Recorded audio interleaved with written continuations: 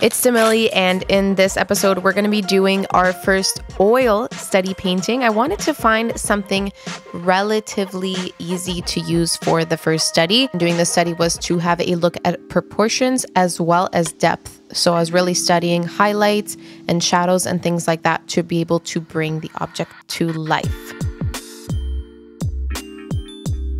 Before we start our oil painting study, we're just gonna clean up, enjoy this breakfast. Oh my goodness, I love cooking breakfast so much. And just that first cup of coffee in the morning. Coffee, coffee, coffee, coffee. Come on. Coffee on the shirt, lad.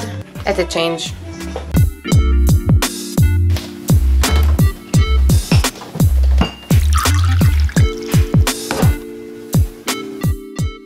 So before I get to this painting, I actually wanted to snap a couple photos off of my last YouTube video to do a little bit of promo over on my Instagram. So I was basically just looking through the video and taking screenshots of some of the frames that I thought could make for good photos.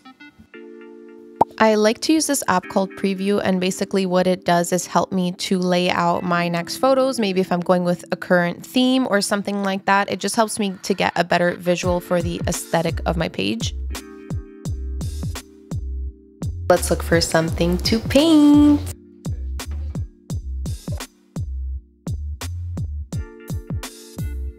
Let's see what we find. I really want to do the nose painting oil. That fits the background look. Okay, so I learned when you're like trying to do proportions to basically like block out the negative space. Like you try to get the scale for whatever it is that you're drawing, like keep it really loose. I'm gonna try to get like the outline of the jar.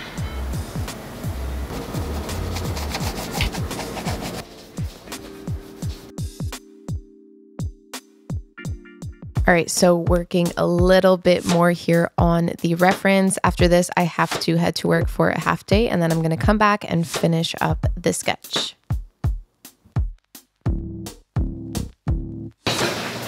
All right, I don't think I'm gonna add too much to the draft, but what I do wanna add is maybe some little indicators of the highlight points, the shadows, things like that.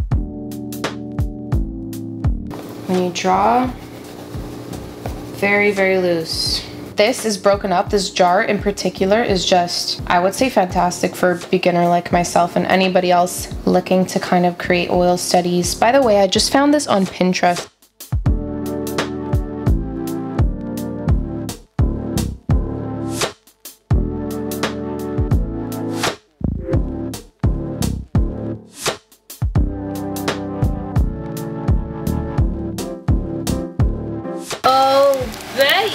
Oh shoot, oh gosh.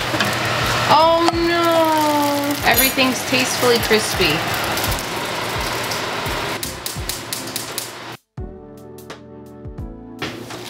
I can do it. I've eaten in way shorter times. Trust.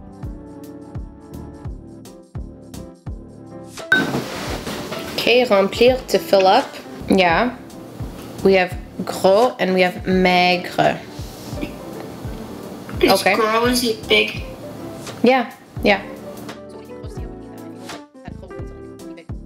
My last session just canceled, so that means we're gonna set up here. Get this show on the road, baby.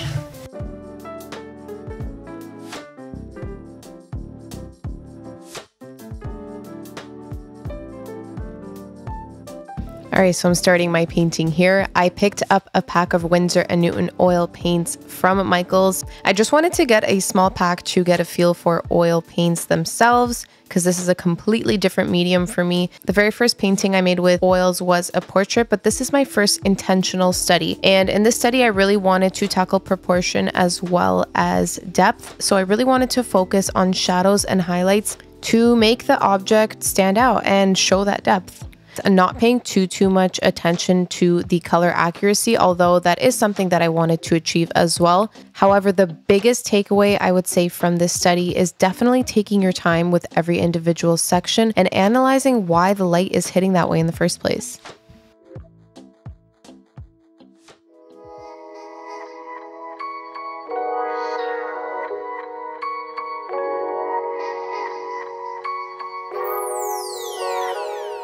Ooh, This warm honey color is like kind of a mix of green.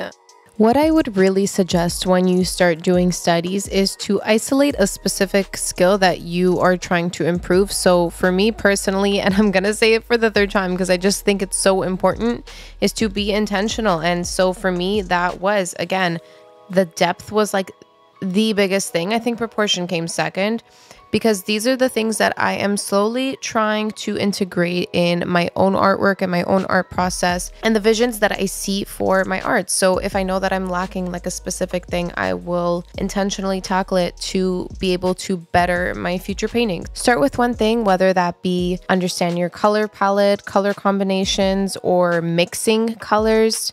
If you're looking at proportions specifically, if you are studying landscapes, like isolate what it is that you want to learn and tackle it that way. All right, so this is what we have so far.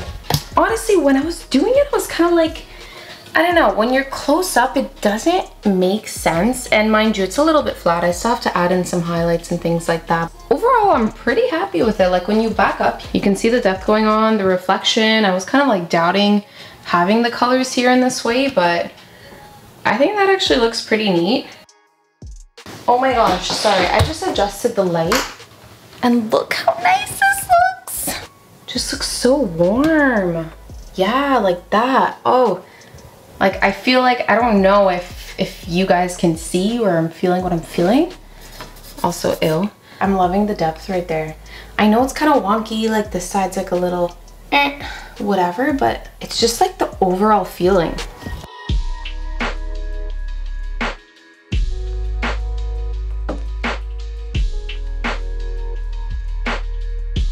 Ooh, we got something fun going on here. But I think we're just gonna continue with some colors in here and liven it up. I think the majority of what I wanted to do got done, and now we're playing.